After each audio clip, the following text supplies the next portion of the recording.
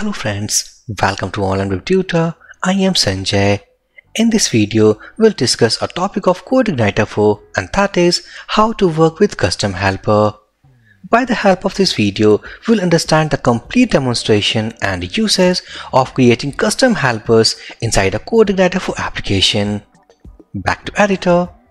So first thing first, if we want to create any custom helpers, we need to store inside app and inside helpers folder. But before creating any helpers for this application, first we need to understand that what is a helper. So in short, helpers are those functions inside any application. By the help of that, we can complete a specific task. For example, let's say that we have a function. By the help of that function, we can convert a complete string value into lowercase. So that function which converts a complete string into lowercase, that function will be known as a helper function. So inside this video, we'll create few helper functions and see that how they work. So I will go inside helpers folder. We can see it is empty, but we'll create a helper file inside this folder. So to create a helper inside CodeIgniter 4, we have a standard syntax that we need to follow while working with that. So what is that syntax? If I go inside this slide, let's say that I am interested to create any custom helper for our CodeIgniter 4 application. So to create a custom helper, let's say that custom underscore helper.php. So here, this is the file that we need to create inside our folder. So here, custom will be the name of the helper and underscore helper will be the suffix that we need to add with the file name. If I back to editor, so inside this folder, we need to create a custom helper file for this application. Now as we know all about the naming standards, so here I will go inside this folder. Let's add a new file here and let's call it as custom, which is the name of helper file, and here underscore helper, which is the suffix. It means the standard suffix we need to add which each custom helper what will create, and finally .php. Next, inside this custom helper file, we need to define some standalone functions so that by the help of those functions we can complete a specific task. For example, let's say that I will define a function which removes white space characters. So here, if function exists, first of all, I will check that if any function I will define inside this file will not exist inside this file again. So here, let's say function not exist, and the function let's say that remove white space characters.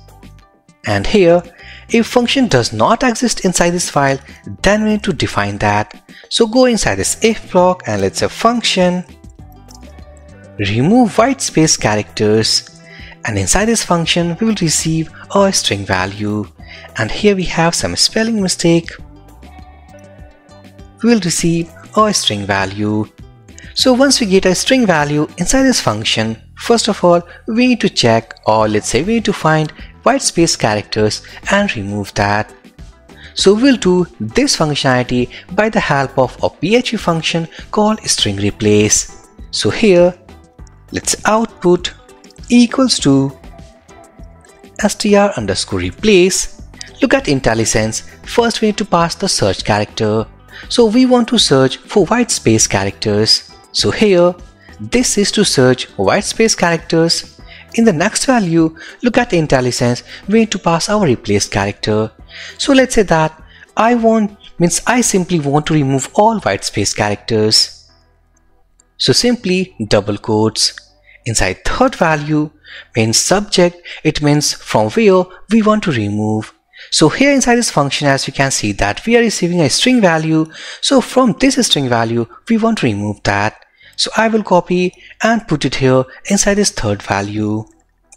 And finally, let's return output.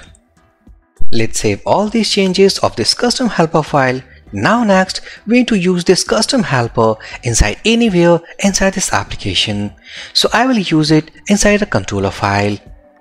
Go to controllers, and here we have home.php. which is a default controller generated inside this application. But I will create a new controller file for this application. Back to terminal, we'll use PHP Spark CLI. So here, if I type PHP Spark, it will provide us a generator section. Inside generator section, we should see a command called make controller. And here is the command panel. So inside this command panel, we can see inside generators, here we have a command called make controller. Look at here, single line description, it generates a new controller file. So I will use that PHP Spark make controller, and let's say that I want to create site controller.php file. So site will be the name of the controller file, and let's add suffix. It means automatically it will add controller as the component title with the file name. Press enter. Now we can see that site controller.php file has been created inside controllers folder. Back to editor, go inside controllers folder, and here's the file. Now in this file, we want to use this helper function what we have created. Back to controller file, so we have two options to use this helper function inside anywhere inside application. So if we want to use inside any of the controllers, like inside of this controllers folder, we need to load inside this base controller, because base controller is the parent controller of every controllers what we can create inside this folder. If we go inside this site controller, look at here, extends base controller, which means that it is a parent controller. Go to home.php, base controller, which is a parent controller. So if we want specifically for site controller, we can load directly inside this file about this helper, or if we want to use this helper function inside any of the controllers, so the best option is to load inside base controller. And inside base controller, we can load here inside this helpers array. So for example, this is the helper function. Now this is the helper file which we want to use inside any of the controller files. Go inside base controller, inside this helpers array, just pass the name of the controller file, and which will be custom. All done. And finally, we can use the functions what basically it provides inside any of the controller files. But suppose if we want to use this helper function only inside the site controller, so instead of loading globally by the help of this base controller, what I will do, I will go inside the site controller. Let's define a construct function here. So public function construct, and inside this construct function, I will use a helper function called helper, and inside this helper, we need to pass, look at here, file names. So here we have a single file that is custom helper. Let's define an array, and inside here, let's call it as custom. All we have done the loading process of this helper inside this site controller. Now we can use the functions what basically it provides inside anywhere inside this site controller.php file. So go inside this index method, and here let's define a string value. And I am passing this string value. Now this time, as per expectation, as we know that once we pass this string value to this function, it will return the output as something like this: online web tutor, means there will not be any white space characters. But let's see that. So echo, I will copy the function name called remove white space characters. And here inside this, I will pass this string value. Now let's go inside our routes.php and create a route for this index method. Config. Here we have routes.php. Scroll down. So here, and let's say that routes I will define by using get method, and let's say remove space, and it will call site controller, and from site controller it will call index method. Save these changes. Back to terminal. Let's start development server. So PHP Spark serve. Now as you can see that development server started. So to access application, we need to open this URL. So let's say that copy link, back to browser, open a new tab. This is the URL localhost 8080 port.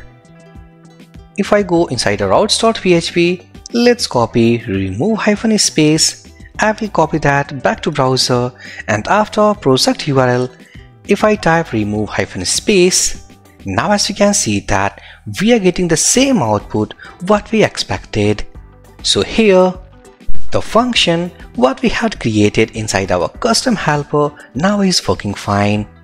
So as I told you inside its definition that helper functions are those functions which basically created to complete a specific task. For example, this is the function we had created to remove white space characters.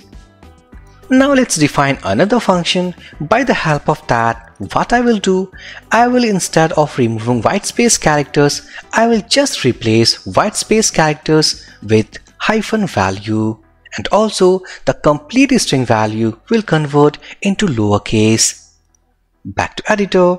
Here let's say if function exists. First of all, I will check that the function what we are defining will not exist inside this file.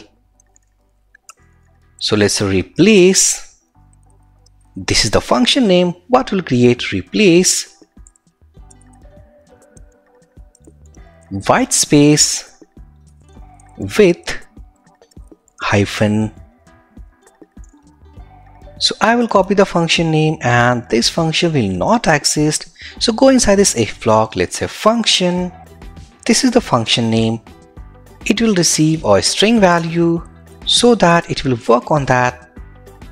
And here let's say output equals to, first of all, we want to do all about search and replace. So str underscore replace, it will find all about white space characters. And then it will actually replace with hyphen value. And in a third, we need to pass subject, it means our original string value. So here we have a string. So finally, by the help of this line of code, what we are doing, from this string value, we are searching for a space characters and replacing with hyphen value.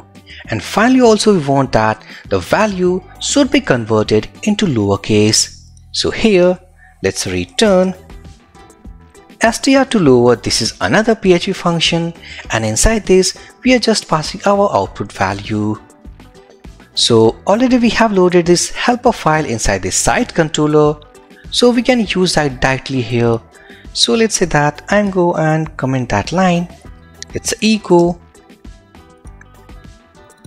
replace white space with hyphen. This is the function name, pasting it here, and I will passing our string value. Save all these changes, back to browser, go and reload. Now we can see that we have removed our white space characters with hyphen value, and also the string is now in lowercase.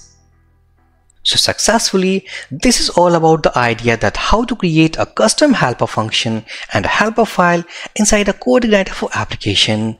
So you can define as per your need inside any of the custom helper files and load inside anywhere inside application. So for this video session guys, thank you for watching and have a great day.